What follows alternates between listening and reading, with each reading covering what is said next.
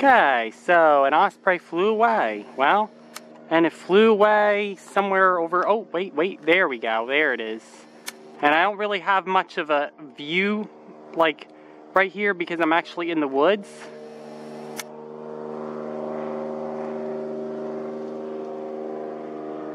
And it has a fish. This osprey was eating a fish right on that tree there. And then he flew away from me. Is he gonna come back over here, or is he gonna come back on this side? Can't see him. Yeah, so this is basically where I'm at here. And oh wait, what do I see here? There's a whitish bird.